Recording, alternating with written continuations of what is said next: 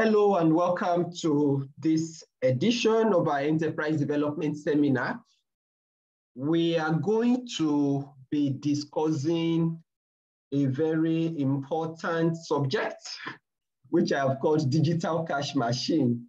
So we'll look at how to achieve financial freedom by starting a technology-enabled business. This is something that I have done. I started out full-time in 2016. Before then, I'd been learning, doing stuff on the side, but I started out full-time 2016. And between then and now, I have learned a lot.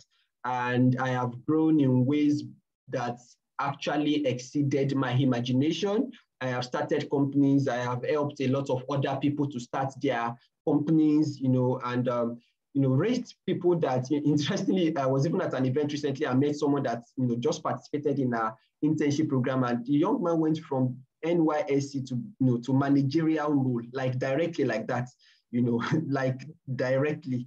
Okay, so I'm just saying that the things that we have done that made this happen for us, these are the things we're going to be sharing in this series. And I make bold to tell you that if you practice everything, if you implement everything we're sharing, at the end of this series, you will find that, okay, you have actually started a technology-enabled business, and not just any kind of business, but one that is actually going to be very profitable within a short space of time. It's important that we learn how to make money. Like I have often said, anyone that has as if money is not important is either sincerely ignorant or deliberately dishonest. And the way to make money is to create value, okay? You create value for people by solving problems, by meeting their needs, and they exchange that you exchange that for money. They give you money in exchange, for the value that you are creating for them. So why are we talking about building a technology-enabled business?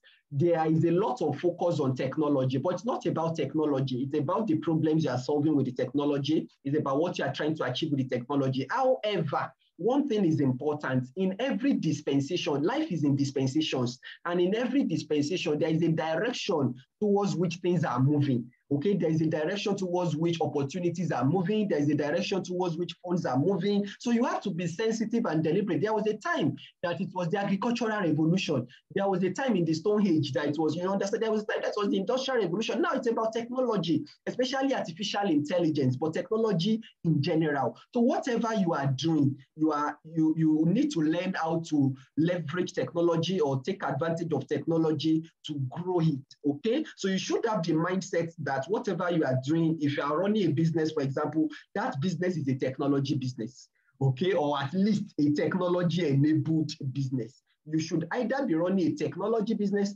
or a technology-enabled business. They are not the same. They are not exactly the same. Tech business and tech-enabled business are not exactly the same. But whatever you are doing, you should integrate technology into it so that you can scale and so that you can take advantage of the opportunities that come with this dispensation. And that is what we're going to be covering in this series.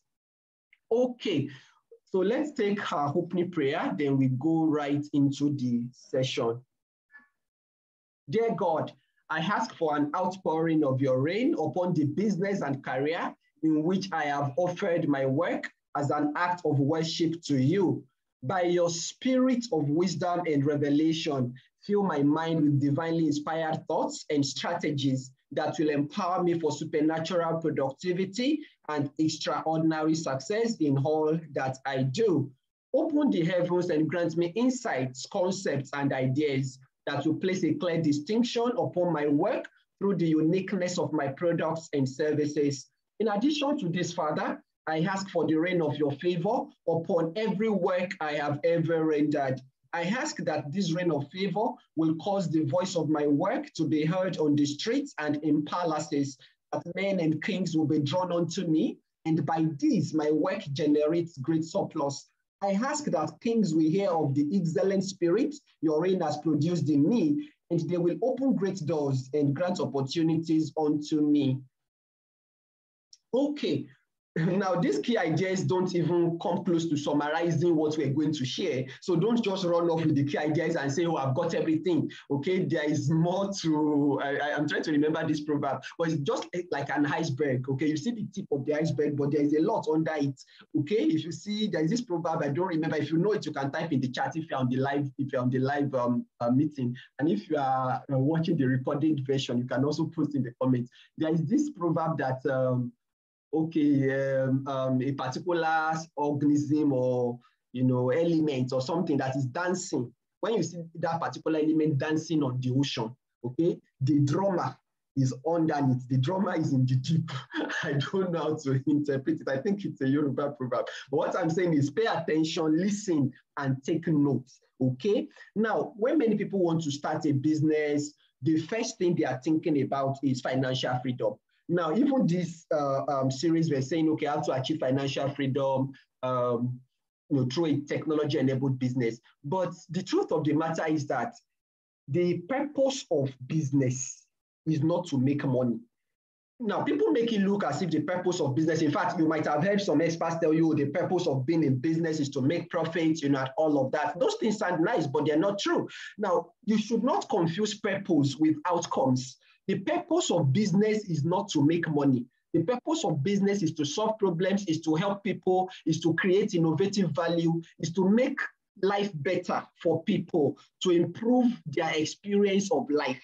Okay, so that is the purpose. Now, within all of that, you can now define the purpose for your own business. How is your business solving problems for people? How is it creating value? Then you now find out, okay, so how can I create value, solve problems, help people, and then make money from it? That's what will later lead us to your business model. Okay, so your business model now explains how you solve those problems and make money. But money is not the purpose. Money is only an outcome. And like we said at the beginning, money is just means of exchange of value. You're creating value for people, you're helping them solve their problems, and then they give you money in exchange. So it's important that we start with that. So why are you starting a business? Ask yourself that question. Actually write it down. Why am I starting a business? Very important, okay, because it's going to influence everything else that you do. And if the foundations are not in order, then everything else is going to crumble. If you are building a house or a structure, and you can replace almost any part of the building. You can see a wall and say, this wall is not okay, and break it down and put in another wall. You can change the roof. Okay, after a while, you can change the windows, you can change the doors, you can change a lot of things, but you can't change the foundation, except you want the whole building to come down. So that's why it's important that you start with why. Why exactly am I looking to start a business? There are people that want to start a business simply because they want to become their own boss. This my boss is too, this is too that. I want to become my own boss. Try it and see how easy it is. Interesting. Okay, but the point is that is not a good enough reason to start your own business. I covered some of these reasons to start a business or not to start a business in my book, How to Start Your Own Business, and it's available for free. You can download it free of charge. And it's a book that you can easily read, in a sitting. Okay, if you make up your mind to. I will share the download link before the end of this session. Okay. So that's the first thing that I think you should pay attention to. From what we have seen, from my own experience and the experience of others, I can tell you that it's very important to be clear about your purpose. We're going to get there on the specifics of, okay, so how do you even find this out and all of that? Okay, then the second thing, a lot of experts will tell you that, oh, before you start a business, you need a business plan and all of that. You may be surprised that many of them don't even have the business plan for their own businesses. Then look at the likes of Microsoft, look at the big companies that we know today. Did they really start with a plan? Facebook, this guy just he saw a need and he got together with I think a friend in his dorm room back then at the university, and Facebook was born. You understand? So these things, you need to ask yourself questions. It's not everything that the experts say that you take hook, line, and sinker. There is wisdom in those things, and there are contexts in which they are valid, but it is not in every context. For example, you may not need a business plan when you are just getting started, okay? But you may need a business plan when you want to scale to certain levels, because there are some people that will not even partner with you if you don't have a business plan. But when you are just starting, there is a lot you don't know. It's more like you are just experimenting. That's actually what it is at the early stages. You are experimenting. You don't know what will work. You don't know what will not work. So having a very detailed business plan is even like, it's in a way, it's pride, okay? It's like, okay, as if you are so sure of yourself. I don't know. Even the experts that are telling us to write business plans, they agree that the best of business plans is still a bundle of assumptions. And in the world that we live in today, it's a rapidly changing world. The assumptions change very quickly. Now look at how the COVID pandemic, look at how it changed a lot of things, for example. So if your business model had been designed in such a way that, okay, it's not adaptable, okay, to this kind of new situation, then your business is gone. You understand? Okay, so if you are going to start a business, especially a technology-enabled business, technology keeps changing, okay? The technology that would give you the results you desired yesterday may no longer work tomorrow. You understand? So it's important that you have, you are nimble and you are flexible. You are not rigid, okay? So it's not the business plan that is the first thing, okay? The first thing is to have a compelling vision. Okay, a compelling vision. Where do you see yourself? What are you looking to achieve? What is your business going to look like years from now? A vision is a picture, okay, a picture of, okay, the future you are looking at. Okay, this is what we're going to be. You are seeing your business the way it could be, not the way it is. You are seeing the impact your business is making, and then you capture that in a statement. You write the vision and you make it plain, you make it clear, okay, so that anybody that reads it will understand that, okay, I have an idea of what this business is about. That is very important because you are going to need to build a team as we go on, and your team, your vision is one of the things that will attract them to you, that will attract your team members, and that will even help you, because a lot of people, when they see your results, they want to associate with you, but your vision will show you who to accept, who to not accept, and in fact, your vision will even repel some people naturally. Do you understand? So it's very important. So you start with a compelling vision. And for me, what I usually say in terms of vision is that it should be something that kind of describes, or it captures the energy of a situation that you are running away from, or of a place that you are running away from, and somewhere that you are running towards. Okay, so you have a history that you don't want to repeat.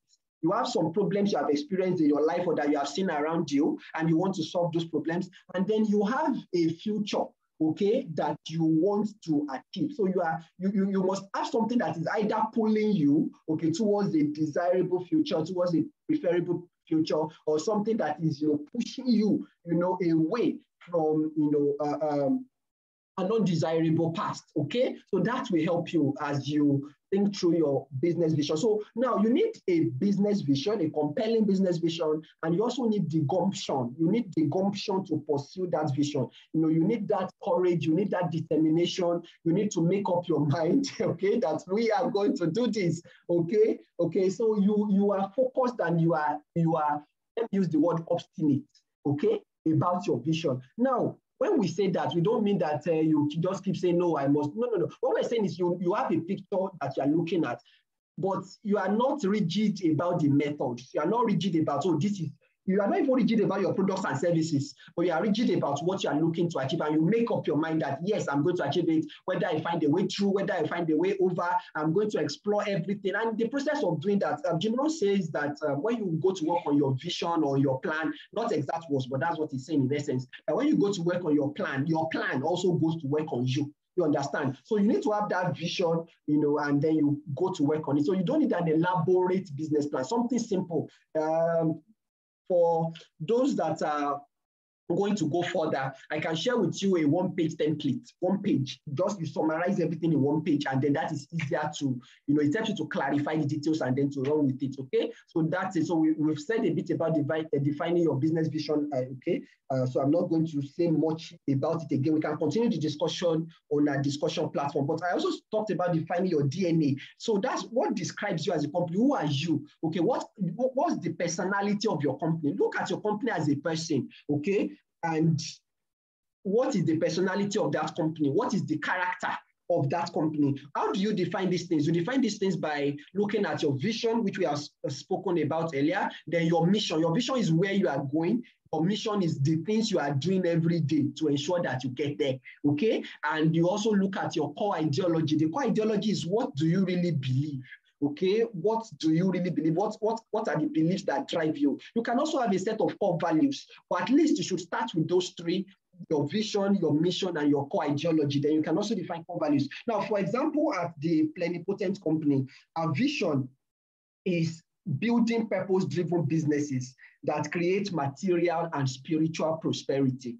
Now, each of those words, you can now go into them and explain, but that's the vision. We want to build purpose-driven businesses that create material and spiritual prosperity. Now, then our mission. Now, when you are thinking of vision, mission, or all of these details, sometimes people will tell you, keep it short, keep it simple. Yes, it's good.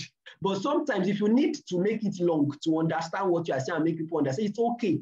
You can always revise, the message is the same, but you can always revise the way you communicate it, but it has to be clear. It has to be something that inspires you and that moves you to action. Okay, it is first for you, really. It's first for you before it is for the people. It's just like a farmer. A farmer enjoys his harvest first before he now sells to others. You understand? That's the way it is. So it has to be something that makes sense to you and that also connects with the people that you are looking to reach. Okay?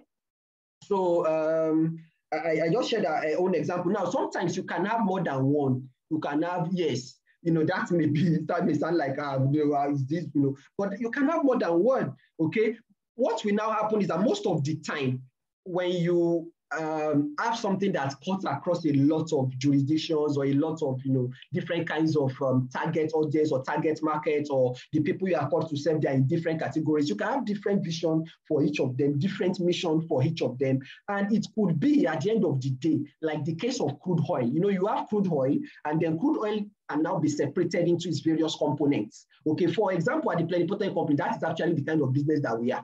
Okay, the Plenipotent Company itself is a company that, okay, look at what I just said about the vision. That the vision is to build purpose-driven businesses. We're building purpose-driven businesses that create material and spiritual prosperity. Okay, so that's the vision. Now, we're going to have different missions. At the end of the day, different businesses are coming out. It's already happening. Okay, businesses are coming out. Eventually, we're going to have at least 150 businesses.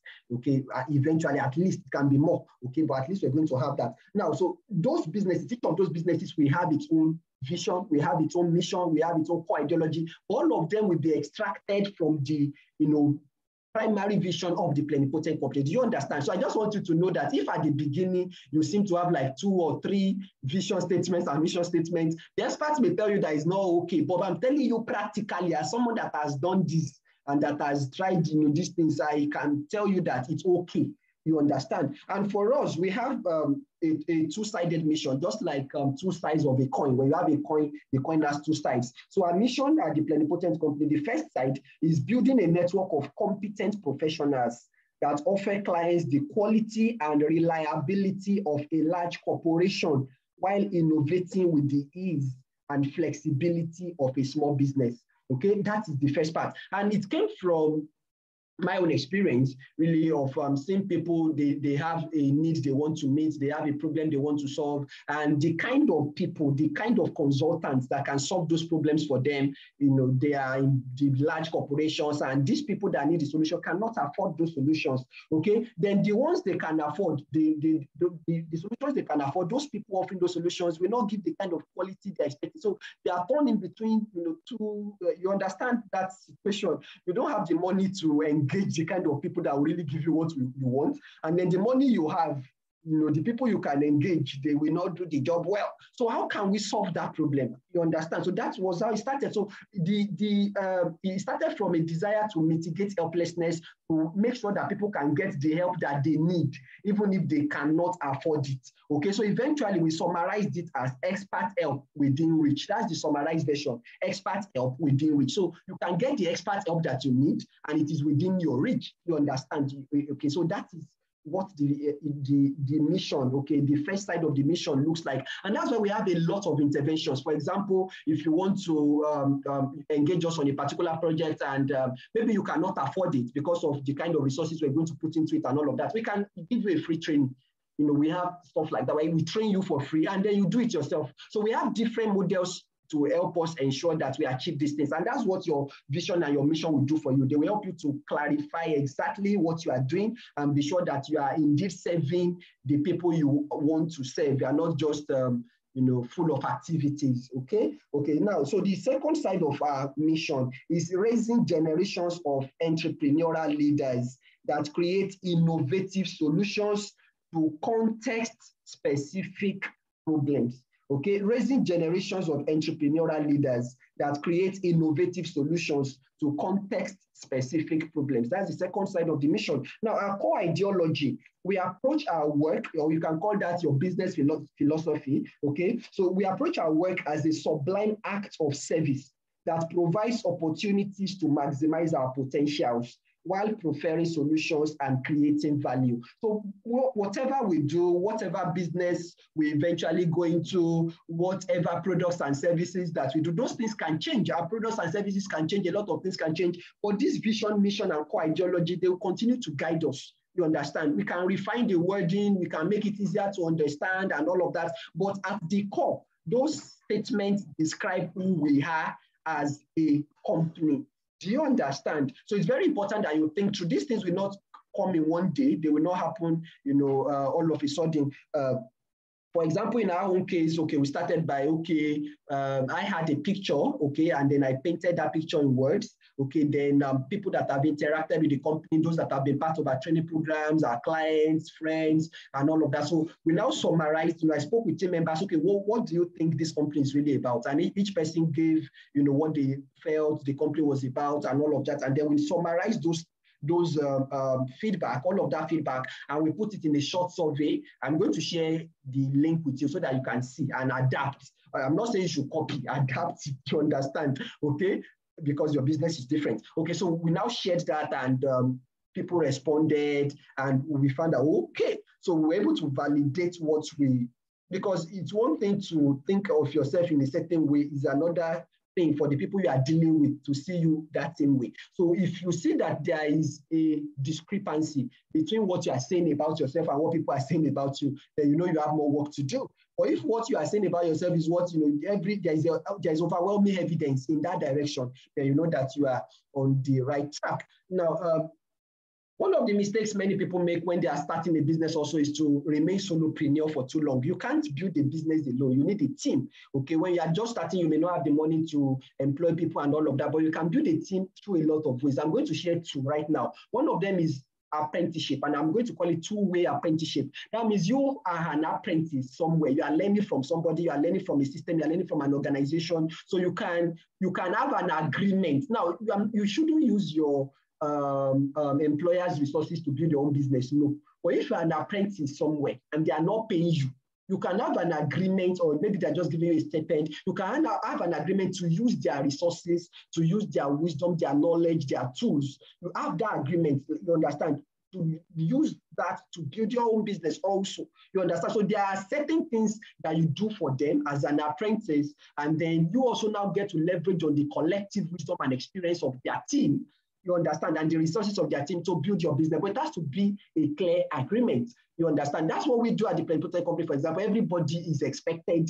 I have my own personal business, for example. Everybody is expected to have their own personal business. There are companies that say, no, you cannot. No, we wanted to change that. That's one of the things we're doing. So we expect you to have your own business. So it's not something you are doing underground, like, I don't want my boss to know. It's interesting, we don't even have bosses. Okay, I don't want people to know, I don't want to, and all of that. Okay, so you understand what we're saying. Okay, so, but not every company is like that. So you need to have the agreement that, okay, so that's apprenticeship. You are an apprentice somewhere, and then you have the agreement. Then the second side, as I said, two-way apprenticeship, is that you also now have an apprenticeship program. You have an apprenticeship program. You can call it internship. You can call it apprenticeship. You can call it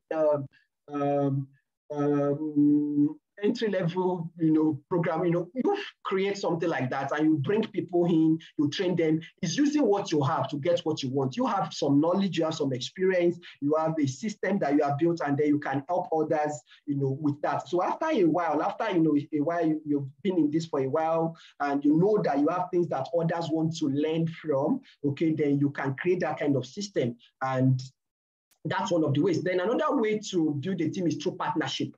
Okay, when we started the Plenipotent Company, for example, we actually didn't even start as the Plenipotent Company. We started as Philip Amiola Business Support.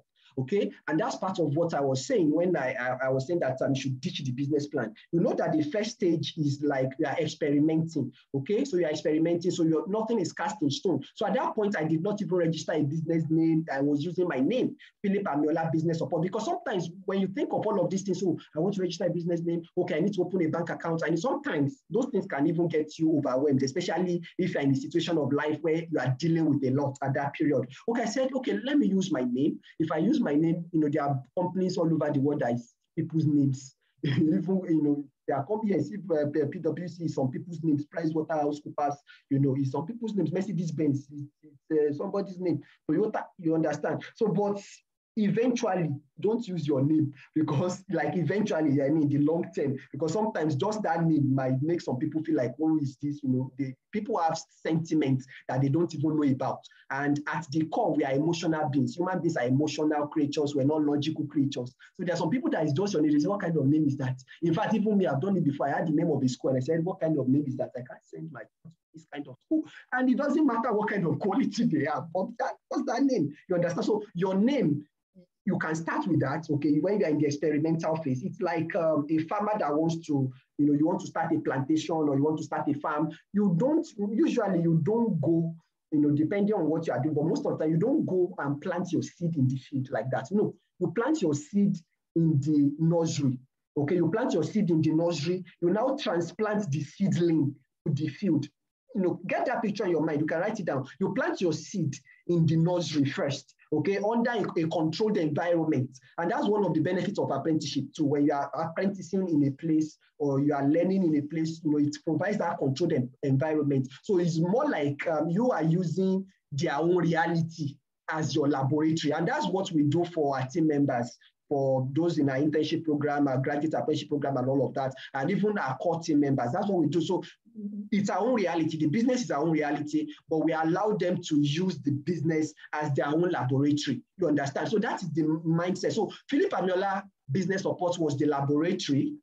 Okay, it was the nursery or the laboratory. Okay, where we nurtured the idea before we now took it out, okay, to the field or to the market, as the case may be, and now started a limited liability company, which out of that company, other companies are now beginning to come out. Do you understand? Okay, so build a team, yes, and eventually you get to a point where you are recruiting. We'll cover that as we go on in this series, like real recruitment, building a team that will drive the vision long term and all of that. Okay, short term and long term. Okay, then you should also register a domain name. We're talking about building a technology-enabled business. So your domain name is your identity in the online space. Okay, we're going to cover the details of this in subsequent sessions, and we're also going to sit down and implement these things during our enterprise development workshop.